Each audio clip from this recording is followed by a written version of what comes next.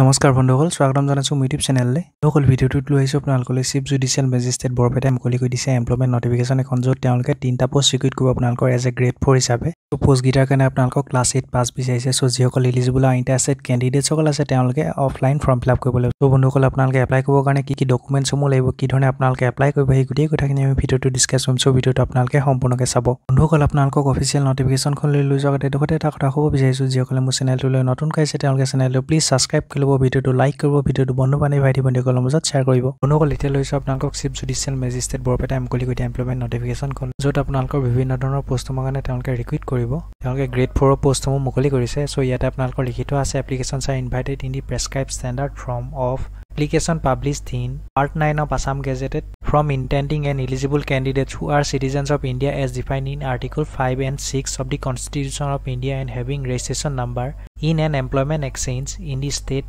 of Assam for filling up the following vacant post under the establishment of the undersigned in the pay band and grade pay with other allowances as admissible under government rules. ঠিক আছে so বন্ধুসকল আপোনালোকৰ যোনখন Assam gazetted standard part 9 ফৰ্মখন আছে সেই part 9 ফৰ্মখন আপোনালোকে ফিল আপ কৰি পেলাই তেওঁলোকৰ এড্ৰেছসমূহলৈ সেন্ড কৰিব লাগিব সো আপোনালোকে কি ধৰণে সেন্ড কৰিব সেইখিনি আমি ভিডিঅ'টোৰ পিছত দেখুৱাই দিম আপোনালোকক সো তেওঁলোকে মুকলি কৰি দিয়া পোষ্ট গিটা হৈছে আপোনালোকৰ ফাৰ্ষ্ট পোষ্ট হৈছে পিয়ন এটা পোষ্ট ৰিক্ৰুইট কৰিব নেক্সট পোষ্ট হৈছে আপোনালোকৰ চকীদাৰ এটা পোষ্ট ৰিক্ৰুইট কৰিব নেক্সট হৈছে আপোনালোকৰ সুইপাৰ এটা পোষ্ট ৰিক্ৰুইট কৰিব কোৱালিফিকেশনসমূহ বিচাৰিছে আপোনালোকক ক্লাছ 8 পাছ কিন্তু কোনবা যদি ক্যান্ডিডেটস ক্লাছ 12 পাছ হয় তেওঁলোকে যদি পোষ্টসমূহৰ কাৰণে এপ্লাই কৰে তেওঁলোকক ইনএলিজিবল বুলি ধৰিব সেই কথা আপোনালোকে মনত ৰাখিব ঠিক আছে পে স্কেলসমূহ মেনশন কৰি আছে সো যিসকলে পিয়নৰ কাৰণে এপ্লাই কৰিব তেওঁলোকৰ চেলেৰিসমূহ হ'ব 12000 টু 52 প্লাছ আপোনালোকৰ গ্ৰেড পে হ'ব 3900 কে পোষ্টটো আপোনালোকৰ ওবিসি বা এমওবিসি কাৰণে বিচাৰিছে নেক্সট পোষ্টটো আপোনালোকৰ চকীদাৰ তাৰ কাৰণে পে স্কেল হৈছে আপোনালোকৰ 12000 টু 52000 গ্ৰেড পে পাব আপোনালোকে 3900 এই পোষ্টটো আপোনালোকৰ ইকনমিক্যাল বিকাশ সেকশনৰ কাৰণে মুকলি কৰিছে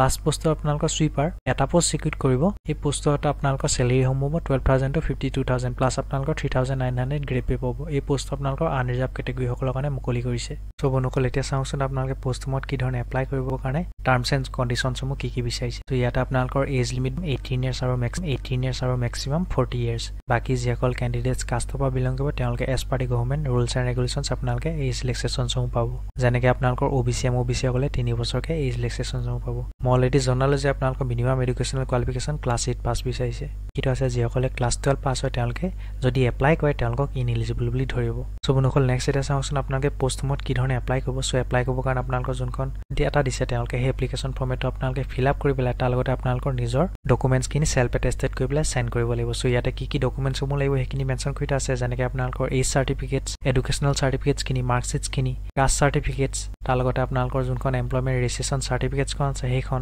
কোনবা যদি ক্যান্ডিডেটছ ইকনমিক্যাল বিকাশ সেকশনৰ পৰা বিলং কৰে তেতিয়াহ'লে ইকনমিক্যাল বিকাশ সেকশনৰ সাৰ্টিফিকেটছসমূহ আৰু তাৰ লগতে আপোনালোকে recent 3 copy coloured photograph send কৰিব লাগিব ঠিক আছে সো আপোনালোকে এপ্লিকেশ্যন ফৰ্মেটটো সেন্ড কৰিব লাগিব চিফ জুডিচিয়েল মেজিষ্ট্ৰেট বৰপেটা অফিচলৈ বন্ধুসকল আপোনালোকে এটা কথা মনত ৰাখিব যেতিয়া আপোনালোকে ফৰ্ম ফিল আপ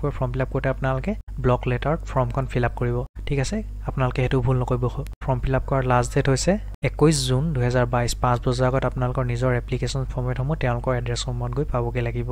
বা আপোনালোকে তেওঁলোকৰ অফিচৰ ড্ৰপ বক্সটো নিজৰ এপ্লিকেশ্যন ফৰ্মেটটো ড্ৰপ কৰিব পাৰে সো যিসকল সিলেক্টেড ক্যান্ডিডেটছ হ'ব সিলেক্টেড ক্যান্ডিডেটছ সকলৰ ইন্টাৰভিউ কেতিয়া হ'ব বা আপোনালোকৰ ভাইভা সমূহ কেতিয়া হ'ব তেওঁলোকে চিফ জুডিচিয়েল মেজিষ্ট্ৰেটৰ অফিচিয়েল ৱেবছাইটতে আপোনালোকৰ আপলোড কৰিব তাৰ কাৰণে আপোনালোকৰ কোনো সেপাৰেটলি কলিং লেটাৰ বা আপোনালোকৰ কোনো বেলেগকে তেওঁলোকে নজনায় এপ্লাই কৰা ক্যান্ডিডেটছসকলে barpeta.judiciary.gov.in এই অফিচিয়েল ৱেবছাইটটো চেক কৰি দিব তাতে আপোনালোকৰ কমপ্লিট ডিটেইলছসমূহ দি দিব আৰু যিসকল ৰিজেক্টেড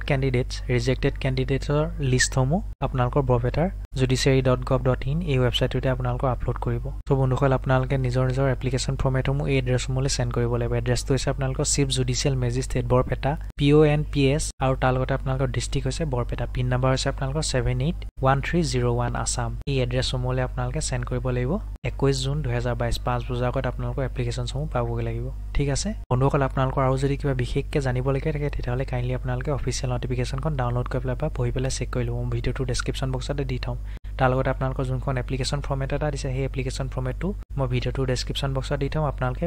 লিংকটোত গৈ পেলাই ডাউনলোড কৰি ল'ব পাৰিব ঠিক আছে তো বন্ধুসকল ভিডিঅ'টো এটা সামৰণি মাৰিছোঁ ভিডিঅ'টো কেনে পেলাই জনাব আপোনালোকে যদি ভিডিঅ'টো আপোনালোকক অলপ সহায় কৰিছে তেতিয়া ভিডিঅ'টো লাইক কৰিব আপোনালোকে কমেণ্ট বক্সতো কমেণ্ট কৰি জনাব পাৰে আৰু যদি আপোনালোকে চেনেলটো নতুনকৈ আহিছে তেতিয়াহ'লে চেনেলটো প্লিজ ছাবস্ক্ৰাইব কৰিব ধন্যবাদ জয় আহোম